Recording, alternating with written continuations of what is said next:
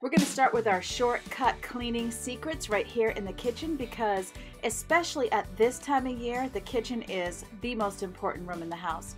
When I'm loading my dishwasher, I'm trying to load it in such a way that things that go together in my cabinets and drawers are together in my dishwasher. And you'll see when I empty it, I'm going to go right around the room. Now with the silverware, it's one slot for the knives, one for forks, one for spoons, and I'm putting things together in the way that I'm going to be putting them away. Let's face it, once the holidays hit, every minute counts. Now it's time to empty the dishwasher thanks to the magic of video, and you'll see I had all the cups together that go together, and then I had all the bowls and plates, and you'll see me work right around the room.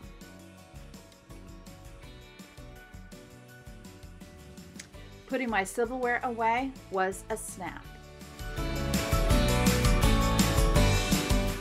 Next up, I'm putting away my cutting board and pan lids, and then cups that go up over the coffee pot, and my utensil drawers right there, and then I store those pots on a wall. Second, and actually favorite cleaning shortcut, is right here in the refrigerator. I take those shelves out and any of the little buckets that we store things in, and I put the dirtiest ones in the dishwasher. If you try this tip, you're going to be shocked how well it gets off the stuff that you're normally having to scrape off, that sticky stuff that just doesn't want to come up. I mean, I don't mind washing the easy things, but I would prefer that my dishwasher do some of this work for me.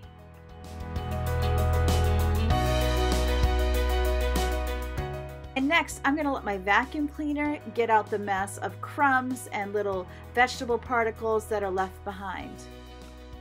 Now that my vacuum cleaner has done some work for me, I'm just going to spray things down and wipe it up quickly. This is the part where I wonder why in the world I left my hair down.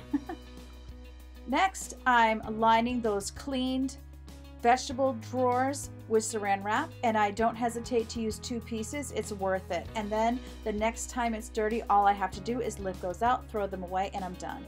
My next cleaning shortcut is to use placemats on my shelves. I even got pretty Christmas ones. That way, you're cleaning placemats, which is easier than cleaning that shelf. While I'm waiting for my dishwasher, I put food that might spoil in a box.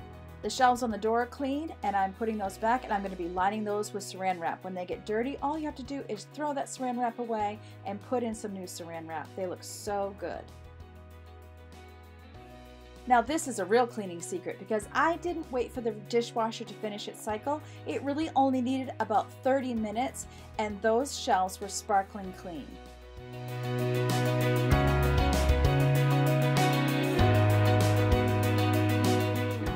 There's my refrigerator all pretty with its Christmas placemats, and then the door has the saran wrap on the shelves except for the egg shelf because that doesn't get dirty anyway.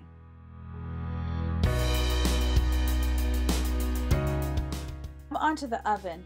I'm actually way too tired to clean it today. What I'm going to do is a shortcut when company's coming and you just can do the best you can. I'm going to vacuum up the bits of food that have been charcoaled onto the bottom. I'm going to hit it with some all-purpose cleaner and wipe it down, and as you can see, it actually is pretty effective because look at all that dirt. And then when that's done, I'm going to put some aluminum foil on the bottom. Aluminum foil is a very inexpensive way to catch the drips from turkey and pies that are going to happen over the holidays. Even if you don't have time for a full clean, at least you'll have less to clean than you would have without the aluminum foil. Next cleaning shortcut I have for you is to spot clean your floor. And look, just use your foot. Put the cleaner on the paper towel, use your foot, quick and easy, and it's done. Next, we're going to use a dryer sheet, and we're going to dust the top of the microwave. My microwave, because it's black, is dusty every day, but rubbing it with a dryer sheet is going to help dust not to collect, and it also works on your radiator. So take a dryer sheet, rub down your radiator, rub down the top of your microwave and other metal things, and it will keep dust from accumulating. On into the living room, that dryer sheet is also very effective on electronics to keep those from gathering dust.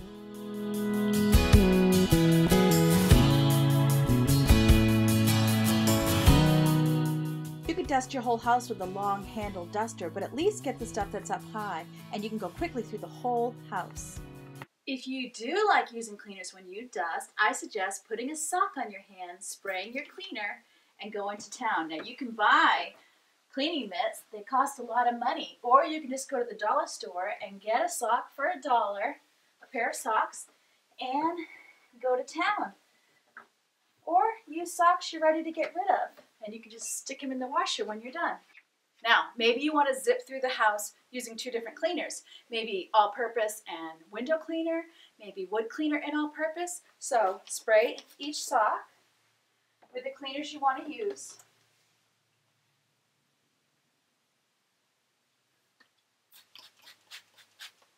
So here I have wood cleaner on one hand, all-purpose cleaner on the other. And now I can go through the house and multitask. Wood cleaner, all-purpose. All-purpose cleaner,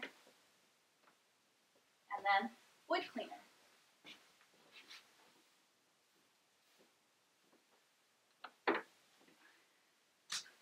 Quick and easy. Next up is the carpets. We do not have to be spending all that money on carpet fresheners. Just grab the baking soda out of the baking cabinet and sprinkle it down and wait a little bit and then vacuum it up. Even if you completely forget about it until nighttime, like I did, you can still vacuum it up. It's not going to harm your rug to be sitting there extra time. Thank goodness. I hope you found these cleaning shortcuts valuable to you. If you did, please hit the like button so I'll make more of these videos. I do have one up my sleeve for the bathrooms that I can't wait to show you. So that you don't miss that future video, please consider subscribing. Also on the right hand side, I have my cleaning playlist, so you want to click on that and watch more for cleaning motivation.